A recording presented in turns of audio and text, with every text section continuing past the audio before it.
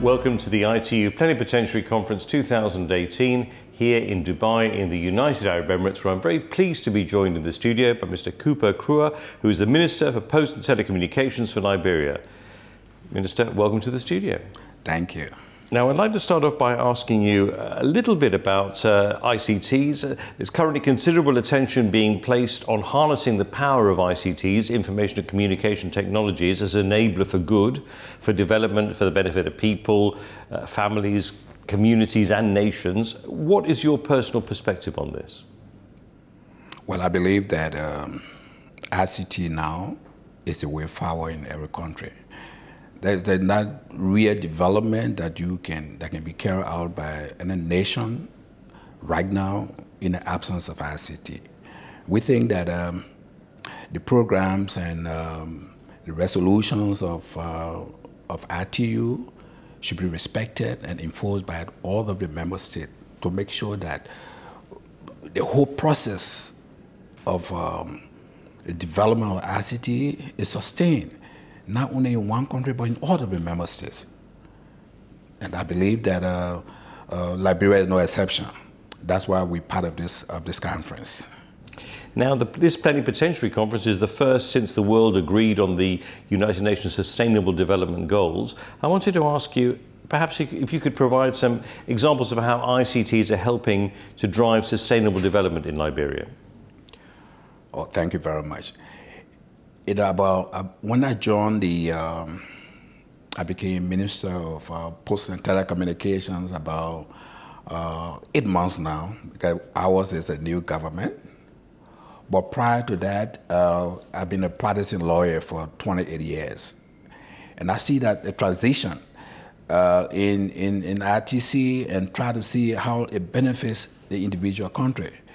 And in Liberia, as I speak, we now have launched an e-government program where we're able to deal with e-agriculture, e-education, and we are all tied into ITC. And I think that at the end of it, it's a country that benefit. And to benefit, don't sit on the counter. That's why we say, look, I came here with a 7-man team. And I have ordered them participate in every program, every meeting. Go there and let's carry something back home. Because at the end of the day, we must look at all of this sustainable development that we've initiated. So we're doing very fine with now you have right now our educational system, the entire government institutions in Liberia. You don't pay, now your payment of tuition is done online, and it's much smoother than when you were standing in line physically to go pay money. All you have to do is grab your telephone and then you can just pay your money. So I think that it's a lot. We are on the right trajectory, and we have a couple of programs that the government is very keen to make sure that we sustain the programs in Liberia as well. As we know, about half the world's people are connected to the internet. The other half is not. What is your country doing to get everyone connected? I'll tell you what we're doing right now. We are now working out, looking at our backbone. And you know, we were lucky that the ACE cable, the Europe to Africa cable, landed in our capital city. And through the assistance of USAID, and the World Bank to some extent, now we have the fiber cables. Now we're building a fiber ring around Monrovia, the capital city. And we like to see that connectivity not only in Monrovia, but we have 15 political subdivisions. We are now working out, finding funding to extend the backbone to all of the political subdivisions. That is the only way we see the real results of the fiber distribution in Liberia. And we think this is working. It's working for us, and I think we have begun to see the results, because now most of our business partners in Liberia, they want to have the fiber connection.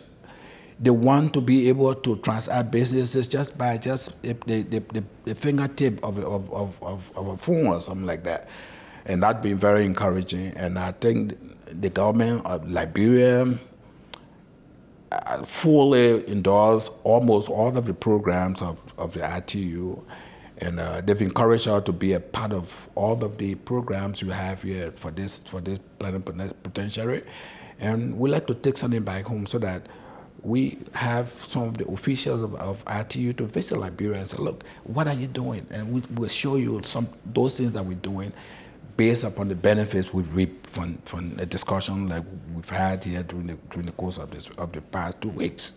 I'm sure that's a great idea. It merits more discussion and action, I'm sure. I just wanted to just also ask you, perhaps you might wish to extend a message across to, obviously, the participants here at the Plenipotentiary Conference, but as well to the wider audience too. Thank you. I've made a number of observations since I came here. We participated in meetings where we noticed that there are some countries that are ahead of other countries in the ITC development. And I think those of us who are not there should not sit by and wait for the people to come. We should reach out to them and let them know where we have our shortfalls, and let's see what assistance we can get. We also think that the officials of ITU should not just stay in Geneva. They need to visit the member states and identify some of the problems they have.